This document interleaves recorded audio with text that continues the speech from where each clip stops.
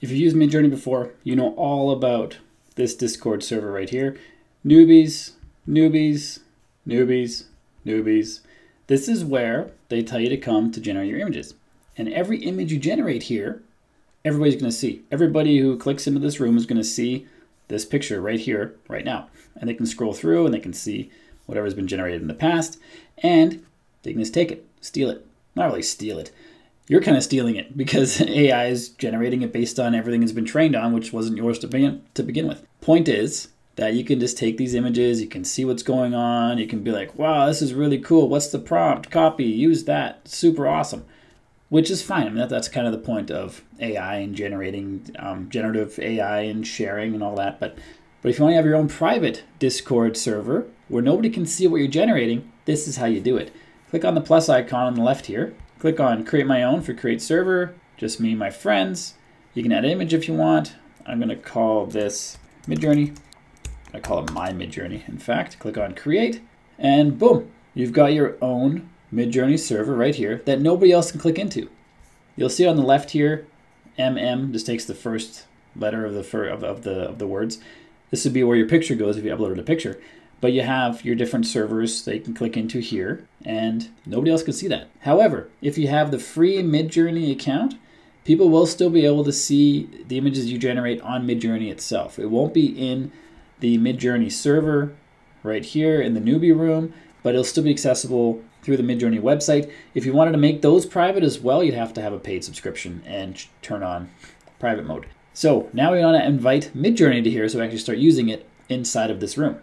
To add the Midjourney bot, head over to the Midjourney server and find any instance of the Midjourney bot name inside one of the newbie channels and click on that. Then click on add to server.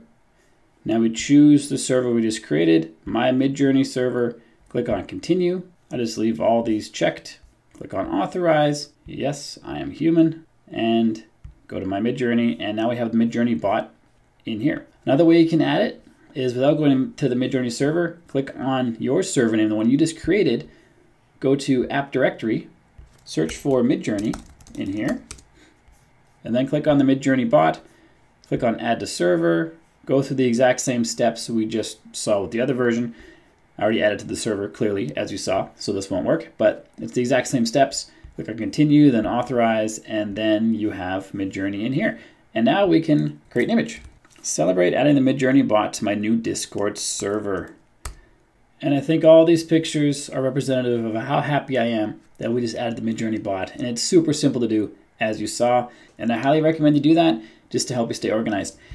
A few more tips, actually, before we go. So we have our channels over here. So on this server, we can add as many as we want. We can click on the plus icon and we can add a new channel, like say cartoon images, create channel. So you could create only cartoon images in here. Maybe here we have landscape, or maybe it could be client 1 and client 2, just to help you stay organized. And each one of these, you can use the regular old Imagine prompt and have Midjourney create images for you in any one of these channels so you can stay super organized. You can also add categories, so you can create a new category. You could call this one clients, for example. And now we have the clients category down here. You can drag and drop these into clients and it'll help everything run way more smoothly by staying organized, just because that's how organization does. It helps you a lot being organized. And that is how we add the Midjourney bot to our Discord server. And if you have any questions or comments, please leave them down below. I try to answer them the best I can. Next up, check out this playlist right here. It's all about Midjourney and helping you get better at using Midjourney, so make sure you check that out. If you haven't done so yet, click subscribe and ring the bell so you don't miss any future videos. My name is Bjorn from the AI Underground. Till next time, keep crushing it, and I will see you in the next video.